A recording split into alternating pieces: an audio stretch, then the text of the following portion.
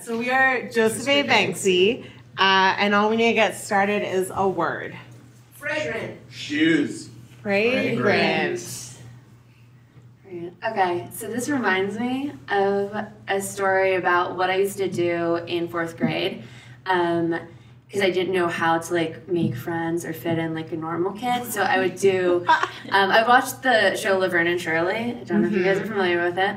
And I would do this impression that was like sort of like half of a Squiggy impression, but like half my own thing. Like half of what? Squiggy, who was a character. Okay. I think it was Squiggy. It could have been Skiggy or like Squiggy. Thank you. It's definitely Squiggy. And I would go up to kids in my 4th grade class, and I'd be like, "Hey, blank." So I would say like, "Hey, I'd be like, "Hey, Jordana, you smell like a sewer. So what you gonna do about it? Take a bath?" So it was like, and I thought it was like super funny, and I was like the really quiet like weird girl who like that was my only thing was like doing impressions, and like that's like how I got validation from my fellow 4th graders. And one time I did it to like the wrong kid in my class, and then I got like a real sit down by my teacher that was like, "You can't tell people they smell like sewers." Like I know it's a bit, but like you can't do that. And I haven't learned from it, and I've been doing it ever since. You still tell people that. I'm doing that impression to this day. Yeah, I do smell like a sewer. I can't afford a shower. Why'd you say that to me? Oh my god. I can't afford to get a shower. Tim, this is why I wanted you to confront her.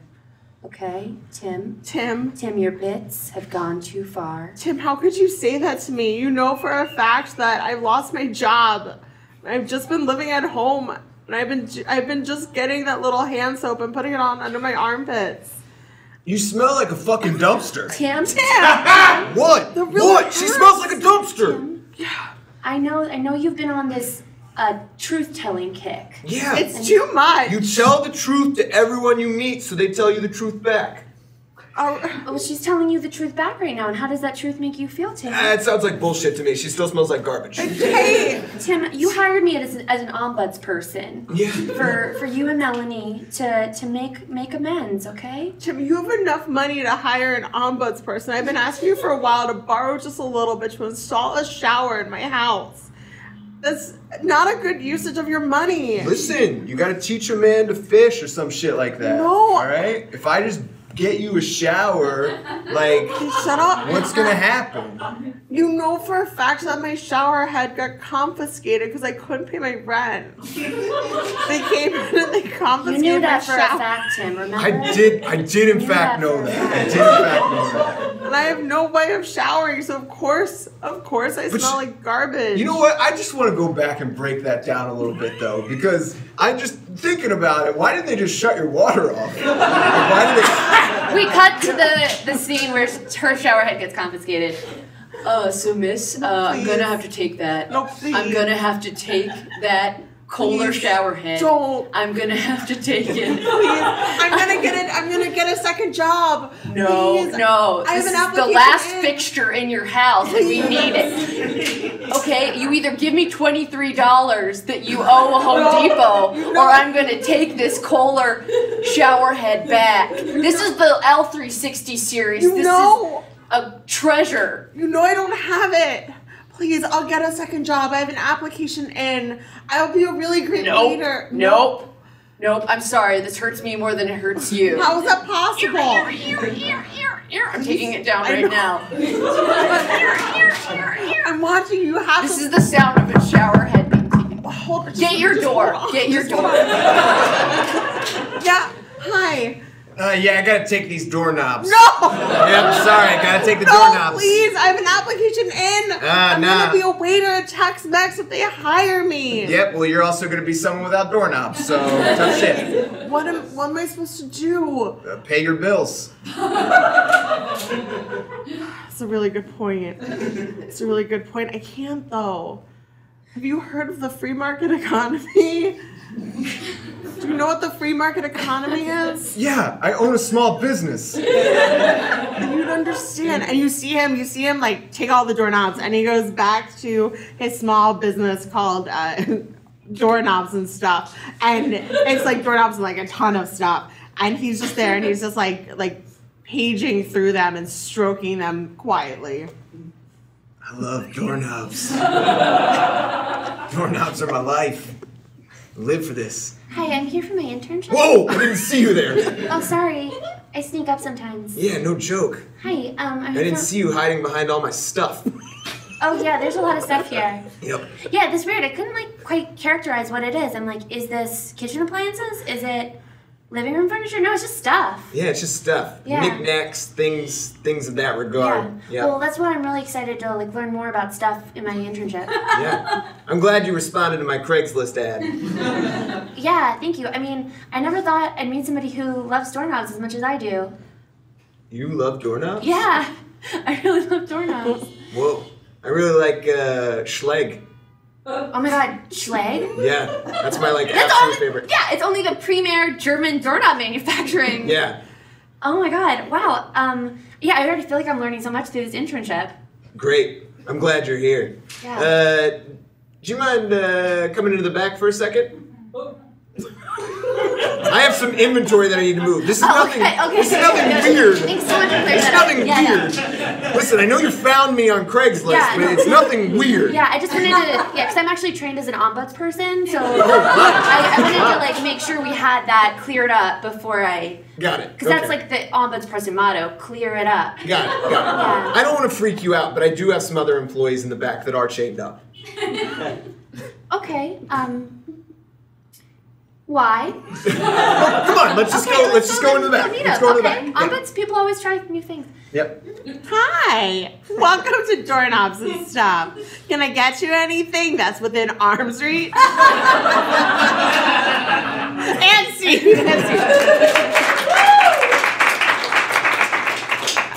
Can we get another word? Crease. What was that? Crease. Crease. Crease. Crease.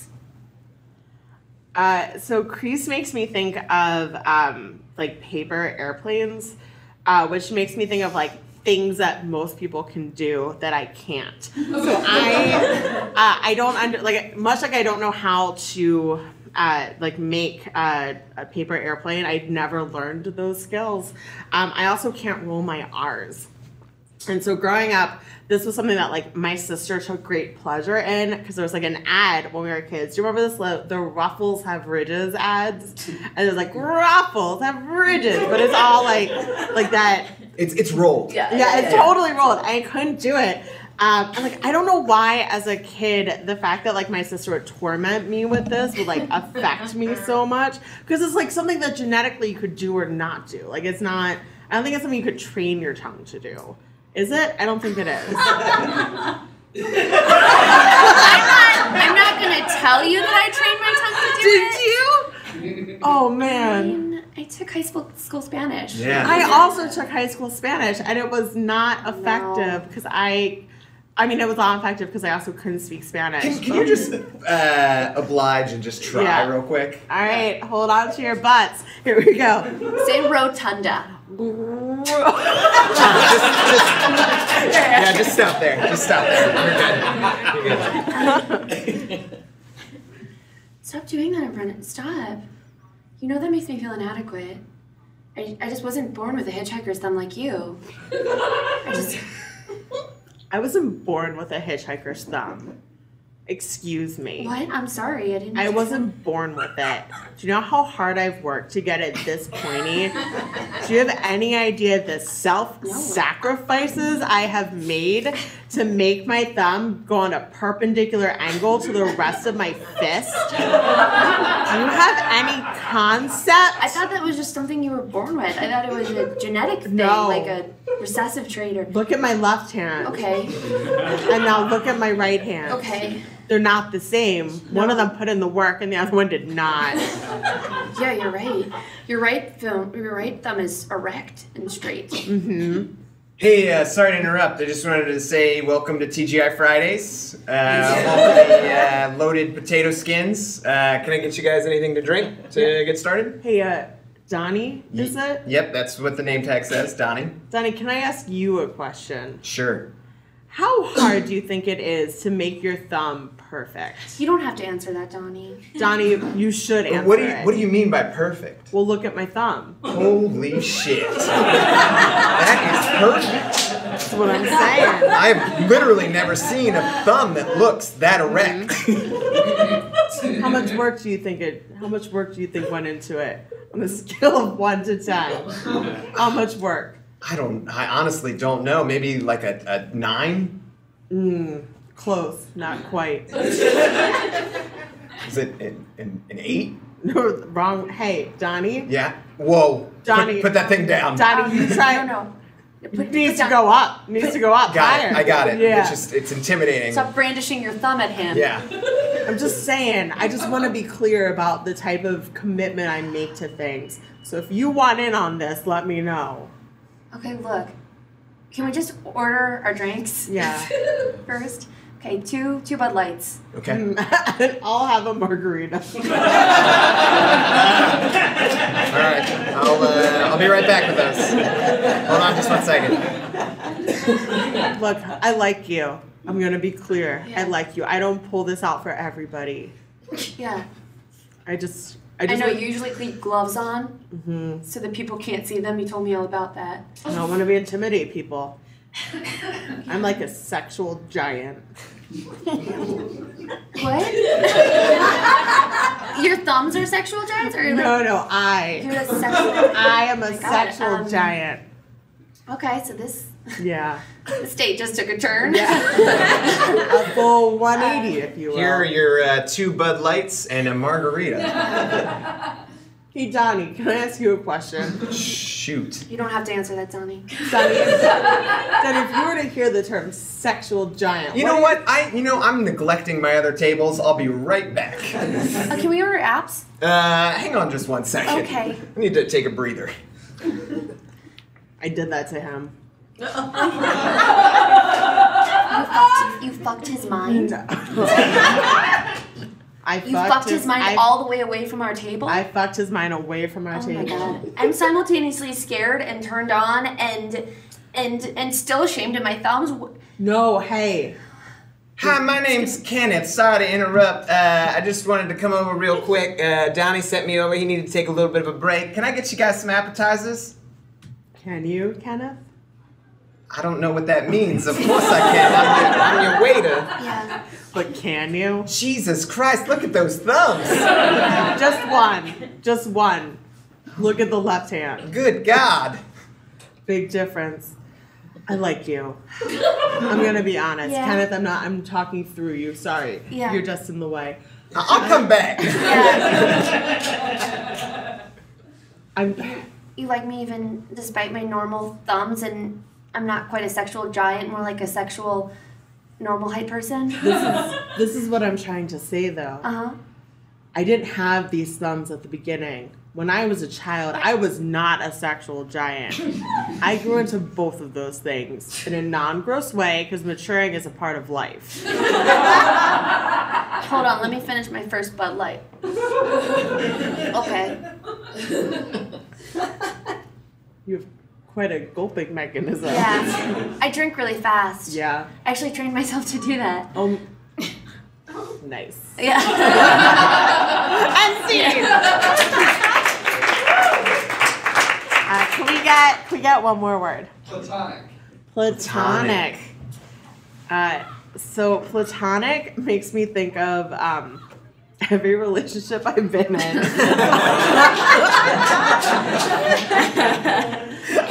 But more specifically, there was this guy I was like in love with in high school, and his name was Matt Becker. Hi, Matt! Surprise!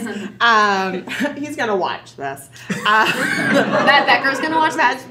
Matt Becker's gonna watch this. And I had like such a crush on him. We were really good friends, and we took our sophomore year, we had almost every class together. So we'd go from like first period all the way to like seventh period together. And it was around the time of the winter ball, which is what our winter dance was called. And I was like, I'm going to ask Matt Becker out, which was like, for me, really brazen. Because like, I'm not good with gentlemen. Even though at the time he was a 16-year-old kid, as was I. I'm like, I'm going to ask out Matt Becker to this winter ball. And I was like gearing myself up, and he wrote poetry, which is one of the things I liked about him. And he comes into Spanish class one day, and he's like, I wrote a poem last night, and I would love your opinion. So he slides it over to across the desk to me, and I read it, and class starts. And the poem says something to the effect of like, I like you so much. It rhymed. It was much more poetic than this. But it was like, I like you so much. I think you're amazing. I want to spend time with you, but please don't ask me to the winter ball. I won't be going to it. And it was just like this beautiful poem with this really sad ending. And class starts, and now we leave to go to our next class. And I was like, Matt, and he's like, what'd you think of the poem? I was like, I really liked it. I was just wondering like how you knew I was about to ask you to the winter ball. And he goes, oh, what? That poem wasn't about you. Yeah. Oh, no. And he's married. He's now married. He has 2 beautiful children. Hi, Matt. Hi, Matt. We're here. So. My dearest Kelsey, it is I, Michael Schlecker, from 4th period, and 2nd and 3rd period as well. Michael, what's wrong with your voice? Oh, no. Oh, sorry. Sometimes my voice is cracking. I'm hitting puberty, and so sometimes I talk like a gentleman, but sometimes I talk like a boy. Okay. I'm still on board. Oh, my dearest Kelsey. may I read you a sonnet that I have prepared? Sure. Dad, can you leave the room? Yeah, sure. Just no touching, okay? Thanks, Mr. Hegglesmith. Yeah, okay. Can you get us some jalapeno poppers from downstairs? You have the worst choice in friends. I just want you to know that. No, it's... I mean no offense by that, but you're a weird kid. None taken. Dad, spicy food's in the thing now. All right, I'll go All the get you kids guys. are eating Yep, it. I'm going to get the jalapeno poppers. Hang on one second. Right. He's gone. Oh. Good. Dearest Kelsey, may I take you to the winter ball, the fairest occasion of them all. We could go to the mall first. Oh, slight rhyme. Maybe eat at Jamba Juice, or worst. Like where? Is it? Did you like it so far? Yeah, I didn't know if there was more. Oh yeah, there's more. Yeah. I would like to Hold your hand and maybe be your gentleman. or boy. Michael, I don't know what to say. I mean, you know how much I love Jamba Juice and how I think there's very few things in the world worse than that. I just... Oh no, sorry. This is actually just from Mrs. Decker. This poem's from Mrs. Decker. It starts with my name. I wanted to give you a flavor. I wanted to give you A real feeling for how it would be to be addressed in that way with a sonnet. Yeah, you know. First off, Michael, that's not a sonnet. Sonnets have rules. It's 14 lines, and it changes between lines 8 and 9. So that's irregardless. But I thought that Shakespeare said that rules are for little pussy boys. Did I just hear what I think I just heard? Dad! I was listening outside, I'm not gonna lie. Dad, you're supposed to be making the jalapeno poppers. Listen, we don't have any. I went down and checked. All we got is fucking dinosaur chicken nuggets. I'm sorry, Mr. Higglesmith. I thought it was because you worked at TGI Fridays that you had Unlimited access to jalapeno poppers. Yeah, you know what? That's about the dumbest fucking thing I've ever heard. Hang on one second. Let's break through this real I'm quick. used to saying the dumbest fucking things people's ever heard. Yeah. Hang on. Slow down. You slow your roll. All right, Listen, Dad. what do your parents do for a living? My dad used to be the head of Enron, and my mom is a homemaker. All right. Well, she was. All right. I truthfully. She got a job. Don't worry. She didn't die. All right. Truthfully, I don't really know how to deal with that, so I'm just gonna leave that on the table. I'm gonna assume your dad fucked a lot of people over, much like myself. Oh, over. Oh my God. Sorry, Dad. I'm really into language. Where in the hell did I go wrong? You went wrong because you were telling me why that was the stupidest thing you ever heard, and then you asked me what my parents did. Yeah, I mostly was just gonna say, like, just because I work at TGI Fridays doesn't mean that I'm gonna have jalapeno poppers. Like, I don't just come with like fucking poppers in my pockets. My mom works at a doorknob store now. Oh yeah? Which one? It's called Doorknobs and Stuff. You know, I've been there. That place Yeah? is nice. It's got all kinds of stuff there. They got a lot of people chained up in the back. Hold up. What? Oh shit! I'm not supposed to say that. Whoa. Stop it. Hey, kid, stop hitting yourself. Sometimes it's the only way I can make this voice go away. Okay. Listen, we gotta talk about your friends. It doesn't matter. He explicitly came here to not ask me to a dance. Hey. He went out of his way to come here and not ask me to a dance. Mrs. Decker's a lunch lady, and sure, she's really good in that hairnet, but I'm a teenager. Michael, we're the same age. I like how it looks like she's a fish who got caught.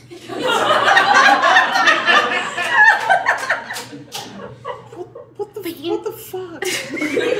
You're just a pretty girl. What the fuck? And you don't look like you're a fish who got caught in a net. And you don't give me meatloaf. Honestly, I need you to like get the fuck out of my house, one, and two, we gotta have a talk. May I take this doorknob for my mother? No, this is our doorknob. Get the hell out of here. Just go. I bid you adieu. I'm gonna die alone, aren't I? I mean, maybe. Then I'm gonna